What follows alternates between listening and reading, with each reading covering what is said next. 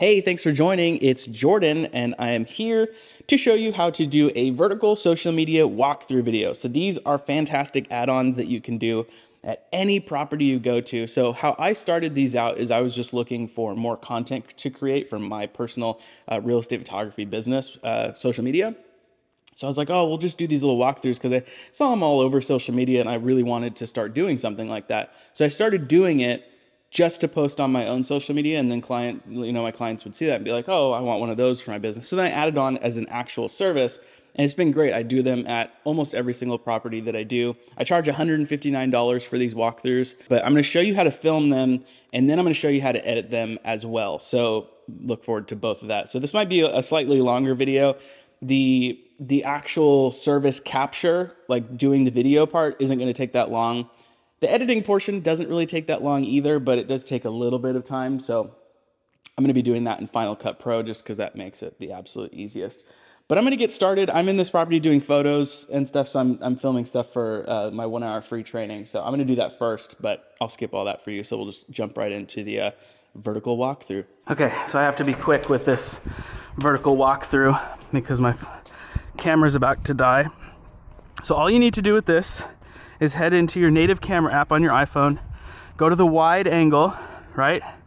And then there's a couple of different ways you can do it. You could stand by the front door and you could hold up the phone and be like, hey, it's Jordan, let's take a tour. And then you flip the camera around and you keep going. But in this case, we're gonna start out here. We're in 4K 60 frames per second, and we're just gonna walk. It's gonna be hard to kind of showcase what I'm doing, but you hit record and then you just keep it as steady as possible. Walk through, close the door, and then like that. And then quickly turn around and walk this way as steady as you can. Showing the kitchen like that. And then showing that. Dining room. Going back this way. And showing that. You can turn the camera this way, showcase this little bathroom, showcase the laundry room, spin around, come back this way, and then you can even show this up here, and then go up the stairs, and then we're going to turn left, show this room right here and spin around. Spin around that way, go into the primary, and it's fine if this sees you in the mirror because it's just a vertical walkthrough. They know that it's being shown like that, and then you come back out and turn.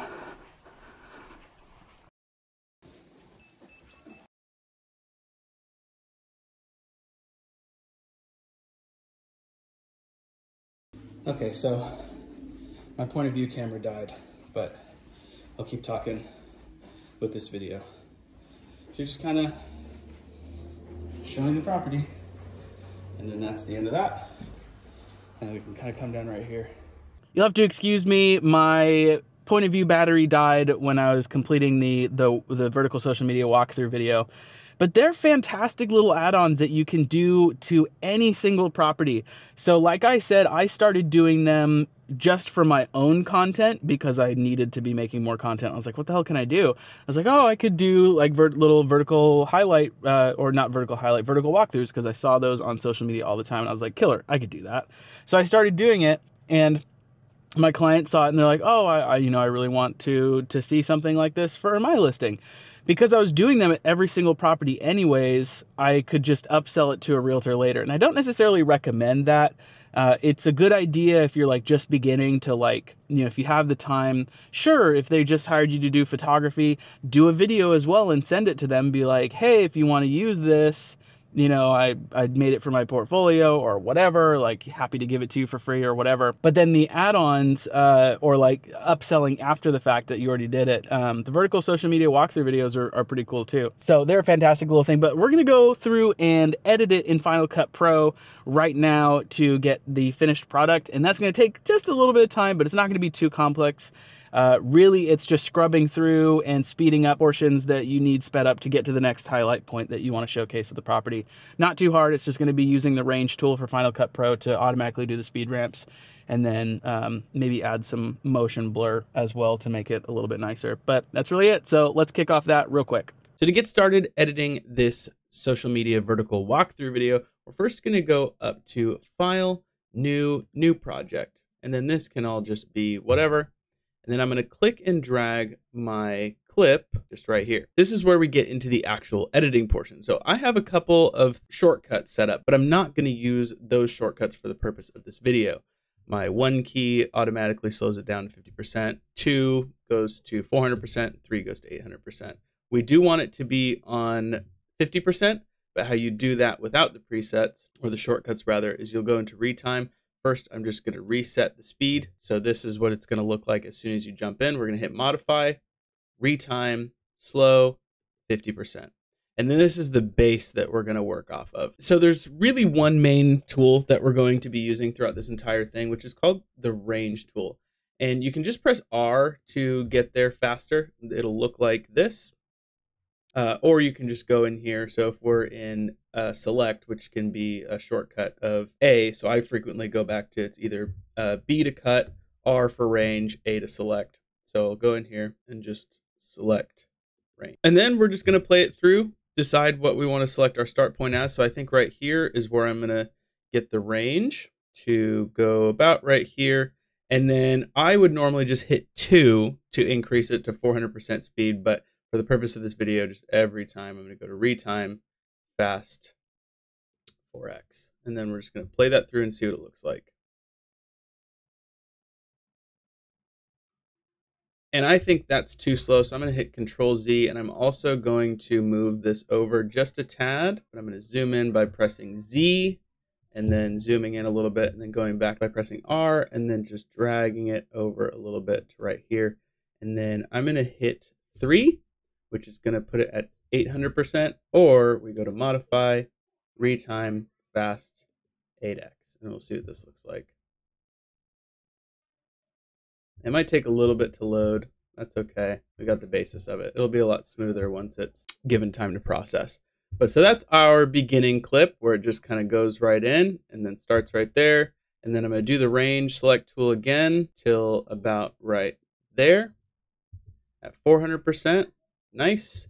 And then from right here, I'm going to move to here, and then probably till right here. And then we're going to see what 400% looks like. So I'm going to press 2 to hit 400%, or again, we just hit modify, retime, fast, 4x. Let's see how this looks. Nice. And then right here, so you see how I'm going left, and then now I'm going right. So right before, so about right here is when we're going to start the range. And then right here, and I'm going to change this to 800%. So modify, retime, fast, 8x. Nice. And then range it from there, about right there at 400% speed. And then from there, and then start there. So it's really just, you know, you got to film it in a way that makes sense to where you know when your slow and fast speeds are going to hit, and where you want to highlight a specific thing. So when I enter into this room, it goes slow because I want to show the room. And then once we're about right there, then I'm going to speed it up and then slow it down probably about right there and see what that looks like at 400% speed. Nice. And then you see how I filmed it and I started turning. Right when we start turning right there, we're going to create the range tool all the way in here. And then there. Then from here all the way to about there. We'll see what that looks like. Okay. And speed it up again to about right there.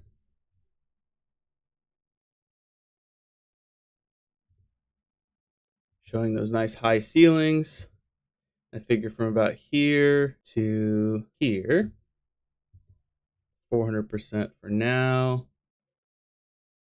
You know, let's change it to 800%. So I'm just toggling between, I have it set to my number 2, changes it to 400%, number 3 to 800%. Or you can, again, go to modify, retime, fast 8x. It does the same thing. And in here, and then we'll start the range right there, end it right there when we're about to turn that other way. Again, I'm going to put at 800% speed, see what it looks like. Nice. Range into here.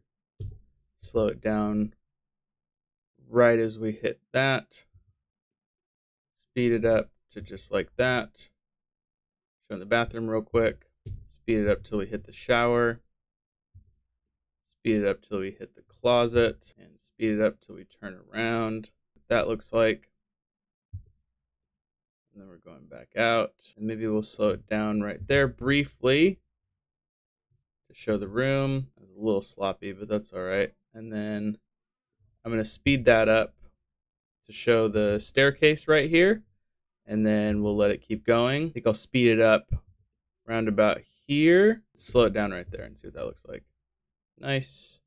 Oh, you know what? So we want the range to go a little bit more to there so that, so you see here how when it ends, if I end it right here, it kind of has this awkward thing where it continues going left. We don't like that, so let's just extend the range a little bit to where it's right here, and then it turns right. Speed it up to show the closet real quick. Speed it up to show the other room. See what it does. Okay, so I'm going to cut it right there, and maybe I'll speed it up a little bit like that just to quicken the pace. Pace into the bathroom. These things are super easy to edit. And that's good for that. And then as soon as I start turning around, come back to here, speed this up. And it's done. So the thing ended up at 1 minute and 7 seconds. So if that happens, because typically I try to make these under a minute, so that's already 800%. So I think I'm going to add another range right there and just put it on 800%. So you can also select the range area by just selecting this little blue if you want to change the speed of it.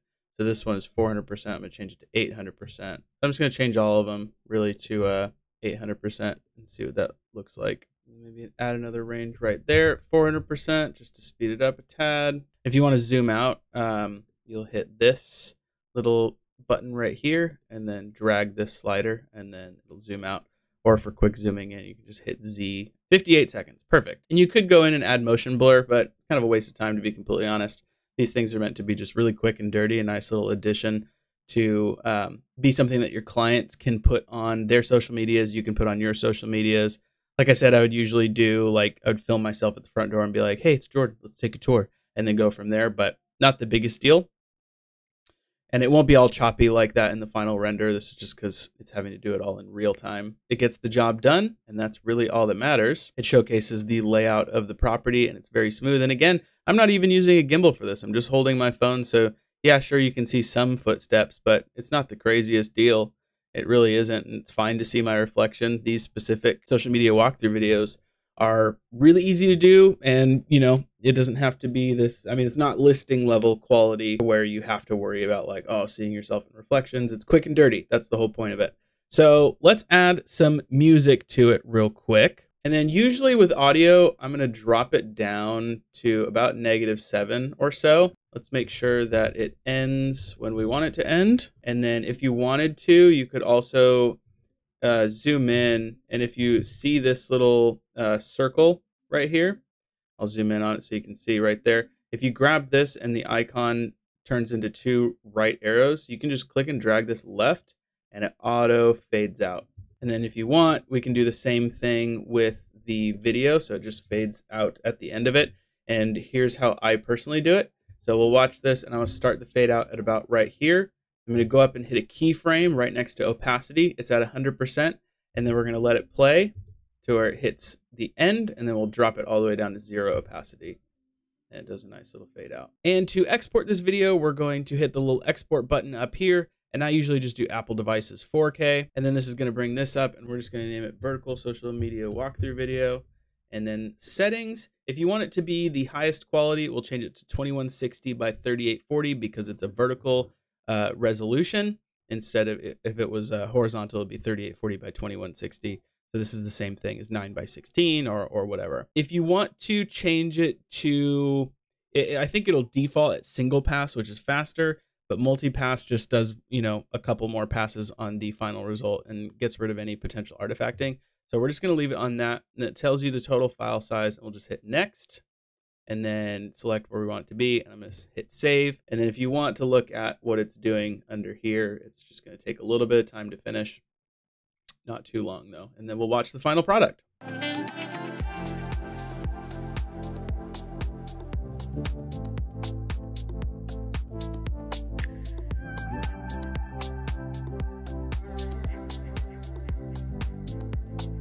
Oh, it feels like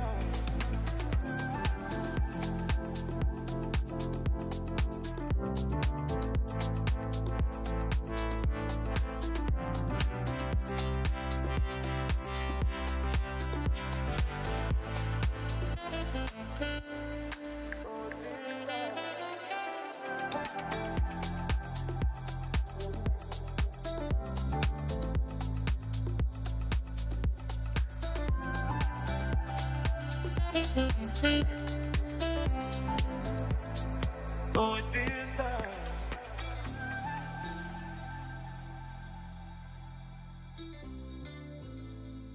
So that's really all these vertical social media videos take to get them done from start to finish. I hope you enjoyed, and as always, you can find a link to my book in the description below. And if you're interested in coaching, you can click the link below to answer just a few quick questions, and then you and I will hop on a call to see, you know, if the program of what I have is something that you'd be interested in. It's a very non-pressure, low-pressure sales call, so hop on that with me. You and I will chat, and then we'll go from there. But that's all I have for you in this video. I hope you enjoyed, and I will see you in the next one. Goodbye.